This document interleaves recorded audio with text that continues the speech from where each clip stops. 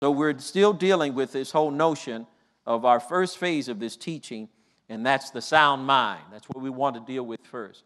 How sound is your mind? As I told you before, God first totally re-engineers your heart. He makes your heart new. But then it's a renewal of the mind that God is after. And that's the entire emphasis of this Bible study, is how are you renewing your mind? And the absence of it means you're stagnant. That's one of those Selah moments. I want you to pause and think about it. If you're not intentionally doing things to renew your mind, you're stagnant. And inevitably, you're going to fall back.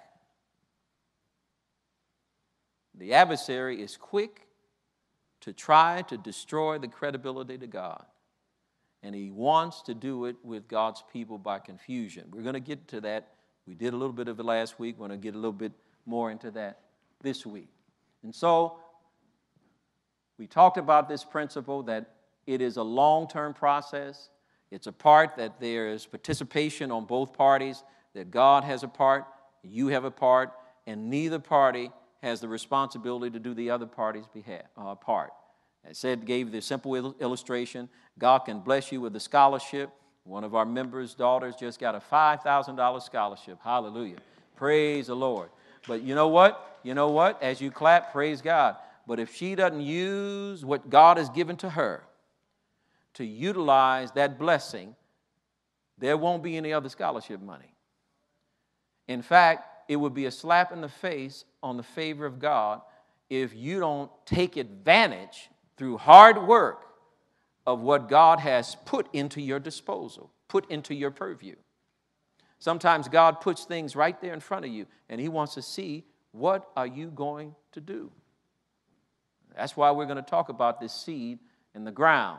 And so there are things that you must do, and there are things that only God can do, and you can't do what God can do, and God will not do what you should do because he gave you the responsibility to do it. Say amen. And so we already talked about that the seed is the Word of God, and we talked about this seed contains the nutrients and the energy in it of itself to be able to produce with your assistance. Why? Why is it your assistance? Because the seed is the Word of God, but the seed of the Word of God, the seed of the Word of God must be planted. And where is the Word of God planted? In your heart. Note, I didn't say necessarily in your mind. I'll clarify that in a moment. Because things can come in and out of your mind. You know that just by dreams and things. Some of you all had dreams. I don't know about you, but I've had dreams. And I wake up and what was I dreaming about? What was that? And because I didn't write it down, I forgot it. It came into my mind, but it was fleeting. Sometimes you can think things and it's just like a brilliant idea. You ever had one of those? And then it's gone. Just like that. And so just because it's in your mind does not mean that it will be retained in your mind. Why? Because you have to do some intentional things to retain it. What is that? You got to plant it. And you got to plant it where? In your heart. Think about it. When you say, I remember that, and you say, how do you remember it? I remember it by heart. What does that mean? I remember it by heart. Well, that means that you embedded it, right? Some of y'all remember your first telephone number. You certainly remember your first girlfriend or boyfriend's name. You may not remember where they live, and some of y'all remember that. And you certainly remember some of the escapades. I'll leave it there. Why? Because it's in your heart. It's in your heart. And so what I'm saying to you is, what makes you think the Word of God is any different? The Word of God will not give the residual benefit to you or me unless it's deeply embedded in our hearts. And so, I want to come back to that for a moment.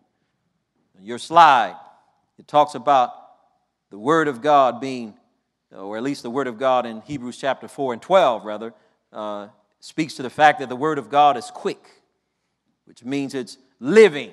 The Word of God is active. Just like that seed that goes in the ground is living, it's active. When that seed maturates or meets with that moist dirt in the ground, it takes on the property of its own. It's living. The nutrients and the energy go forth, and it penetrates, the Word of God says, and divides even to soul and spirit and joint and marrow. It's the discerner in the thoughts and the intent of the heart's desires. And one of the things that I think is so important, I need you all to go there to Isaiah chapter 55, verse number 10. We're talking about the inner working power of the Word of God. And I'm trying to give you the motivation and with all the passion that I can muster up as to why you must make it an intentional effort on a daily basis to study or to be in the Word of God. If you can't do it daily, do it weekly. But do it as a norm, as a practice, just as you brush your teeth as a norm, just as you wash your face as a norm. The Word of God is pivotal to the transformation of your life.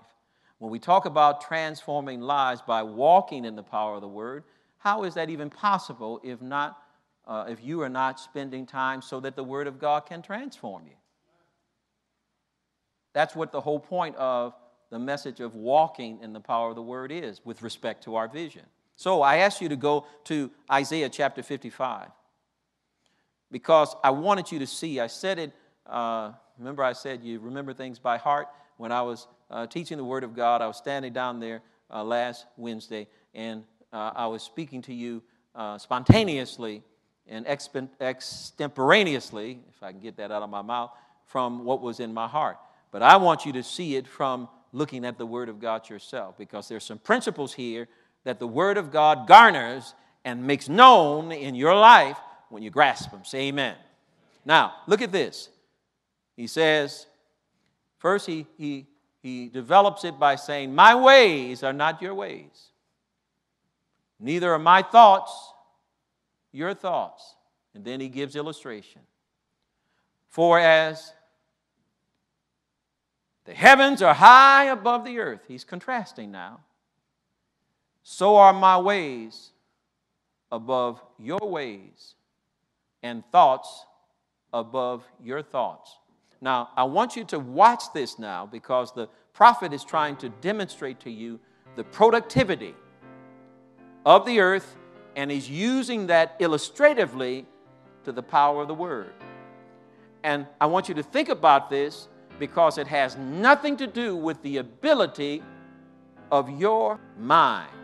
It has everything to do with the power of the seed and a willingness of the heart to receive the Word of God.